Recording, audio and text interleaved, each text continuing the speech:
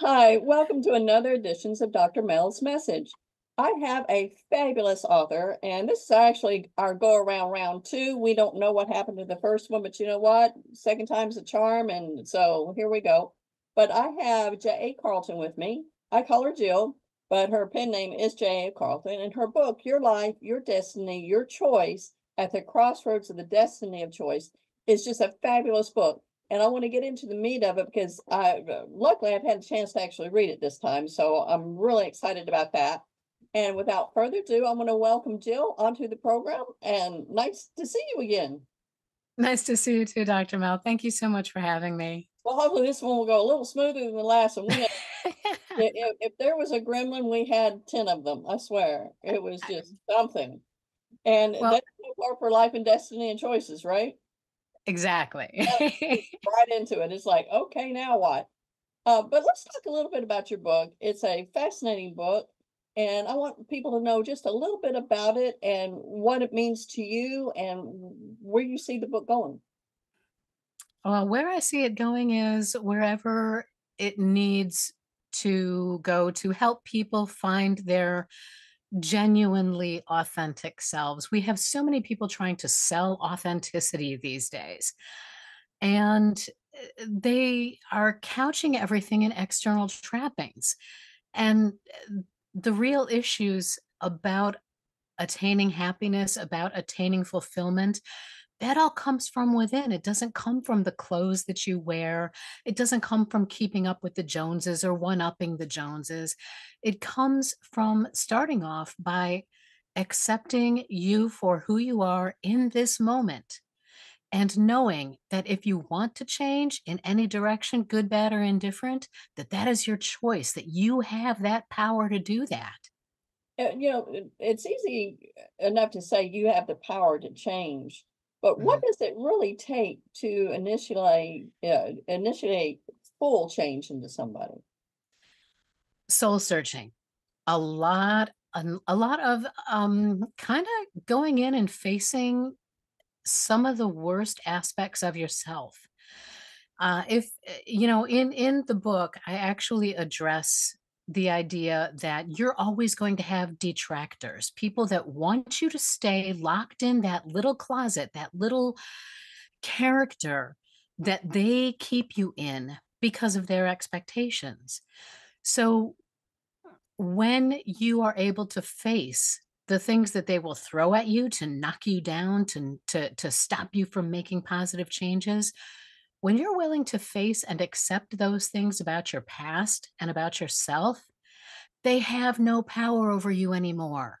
You take back your power by knowing who you are, what motivates you, and sometimes why. Sometimes just knowing that there is a why a little bit down the road, even if you don't know anything but the feeling that you have right now, the why will come as long as you're moving with respect to yourself and not falling into the expectations or maintaining them from Yeah. somebody else. Now I know that a lot of people carry around baggage. I mean, we all do.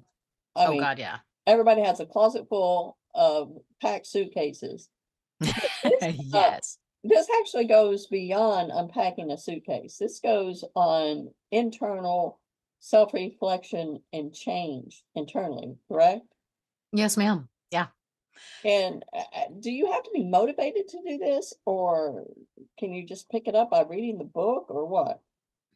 Maybe a little bit of either. Obviously, having a deep motivation really helps.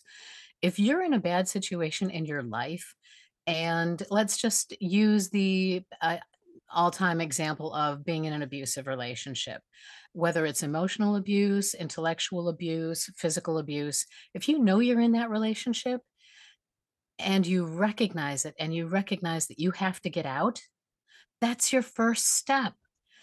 This book can help you build the tools inside of yourself, that protected area of you that says, I'm worth growing and getting beyond this. I am worth saying no to abuse. So it's just it's it just motivation again is key, but you can pick up little tips and pointers along the way. There's 10 primary tips, as I call them, throughout the book that kind of help you see yourself in a new light. And even if they bring in little bits of change saying, "Oh, hey, wait a minute. I know where they're coming from. They're coming from a place where they don't want me to change because it's uncomfortable for them. Okay, I can sit back and I can accept where they are, but respect myself enough to say, I'm not going to let them stop me." So, if that makes sense. And no, it makes a lot of sense, and, we did discuss this earlier. It goes back to the Mhm. old saying that if you don't love yourself, how do you expect anybody else to love you? Yes, that's 100% it. And my primary philosophy is that you have one person that's with you from the moment you're born until the day you die. One person that stands by you, and that's you. And if you can't respect the person you're looking at in the mirror, then you're losing out on a real good friend and a real good companion, someone to support you in all your endeavors throughout your life. How can a person do that that feels really, like glum and knows I need to make a change and I really don't know how to start? What would you tell them? Um, I would tell them to say, to ask, what kind of change do they want? Do they want a better job? Do they want more money? Because that usually comes with a better job. Do they want a better wardrobe? Do they want a better lover? Do they want a better friend? And then to find out inside what they would expect that person to be or that thing to be, and see what they need to do to meet that expectation, how Yeah, they these need to change. expectations are the ones that they're putting on themselves, not what they think other people want them to be, correct? Exactly. Exactly. My expectation for me is that when I wake up in the morning, I'm going to do the absolute best that I can in that morning, in that day, to do my job right, to help people as much as I possibly can. I don't believe in excellence. Or I mean, I'm sorry, I do believe in excellence. Excellence is it is the standard for that moment, for that day. There is no such thing as perfection. Perfection is an unattainable goalpost. It's always moving. Excellence is something you can attain on the daily basis. And yes, it's fluid, but life is fluid. If you can't roll with it and flow with it, then you get stuck into these habits that basically destroy who we can be for ourselves. And when we're good for ourselves, we're good for the people around us. And so it really just does come down to making choices that are right for you. Yes. Yeah, it does. And again, those 10 tips will help in such a way, I hope anyway, as to kind of give not just examples, perhaps things that I've gone through. All these have been time tested by myself. Mm. So, and thankfully, I consider myself a relatively happy person.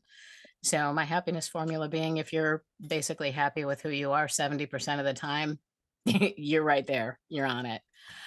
Um, but I provide examples of how to look at things, different shifts in perception that lead to a shift in perspective overall. Now that's really great right there because you're right. You are who you perceive you to be. And if you're putting Yeah. negativity, that's what you're going to get out. Yeah.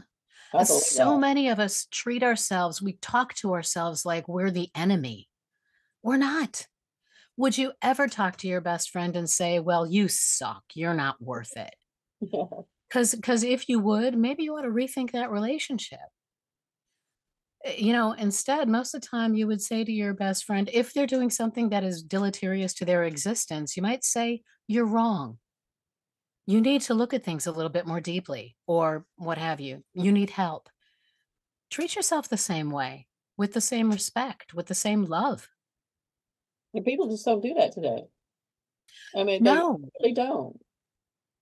it, They think s- their happiness is because of what they can wear or what maybe somebody can say to them, and they mhm, truly can't find happiness in being by themselves. I've seen that in people. yeah. And as much as we all use social media is a big driver with a lot of despair. Social media is built actually to provide serotonin boosts every time we get a like, every time we get a thumbs up on something or a response to something. And it's imperative to remember that social media, as wonderful as it can be for bringing people together with like ideas, that it's not sitting in a room with a friend most of the time. It's a conversation, but it's a casual conversation. Mhm. It's not a friendly conversation, it's not a friendship conversation, it's an acquaintance type of relationship, Right. if you're lucky enough to have that. Yeah, there's no real So meat into a conversation. right.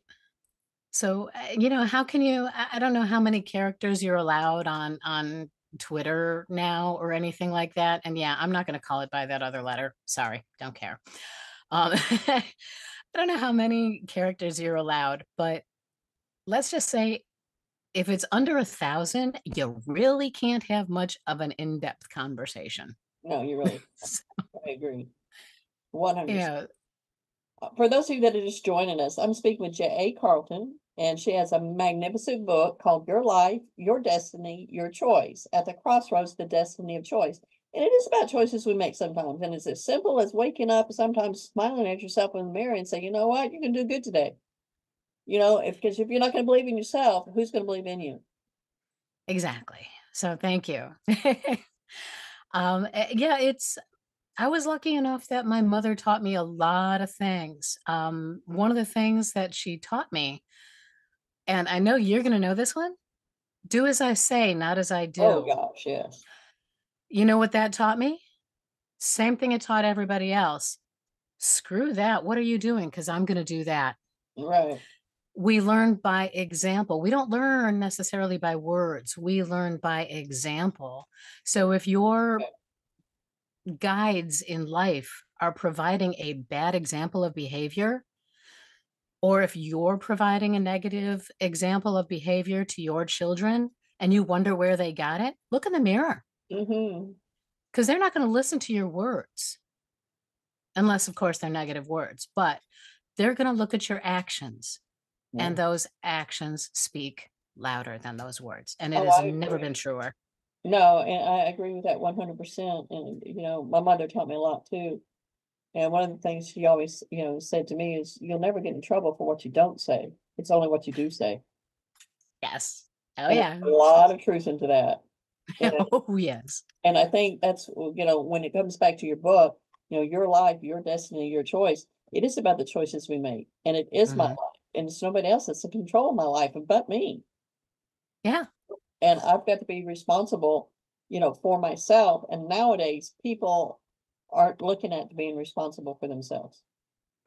No, no, sadly, they're not. But again, this is part of the programming that they've undergone. When the parents, and I'm talking particularly about the helicopter parents, not Right. necessarily the free range ones, because I was a free range kid, but the parents, when they're guiding every breath and that a child takes and every second of their day, they're not giving that child the capacity for autonomy. They're not allowing them to make these early mistakes Right. that roll out into adulthood that can become catastrophic. Hmm. So, there's a lot of ways to love your child, putting the training wheels on their bike and running alongside them until they're ready for you to take them off. That's great. But you're not the one sitting in the seat riding the bicycle and holding them on your lap. You can't do that. Um, so again, it comes down to that programming, and it's so generational. My generation has a huge amount of gratitude to owe to the boomers before us. I'm an Xer. The I'm a boomer. boomers, The boomers, they get a lot of flack, but what the Z's and the millennials and these alphas, what they don't understand is that World War II, baby, men were out fighting, and guess what? The women, for the first time in literally centuries, left the house to go get jobs in STEM areas: science, technology, engineering, math. They're the ones who built the planes. They're the ones who developed things. They're the ones who fixed the engines. And we owe them a huge debt of gratitude. So when World War II was over and they came back into the household, most of the time it was because they wanted to. They had that choice, as well as the expectation from their husband, but Yeah. some sort of compromise there too. But they led the way for my generation to say, "Ooh, I have an option to go out and work." Hmm. So, yeah. And that expectation changed all through the 60s and into the 70s. And then it resulted in the 80s. Whoa. Let's not, I don't want to go back to the 80s. Great music, but Okay. let's kind of leave that there. Well, Jill, you have been just an absolute pleasure. I love your book. I love the concept of it because it puts yourself back in control of your own destiny. And I think the more that we do this, the better off collectively as society we're all going to be. So thank you again for this enlightening book. Thank you so much for having me on, Dr. Mel. It's been a joy. I hope we get a chance to come back together Oh, I again would love soon. it too. And just again, I've been speaking with J. Carlton Jill, and her book, Your Life, Your Destiny, Your Choice at the Crossroads, The Destiny of Choice, is available over on Amazon in Kindle and paperback and other online retail. So grab a hold of this book. It's going to open your eyes in a positive way. Well, thank you so much. Thank you again. See you next time.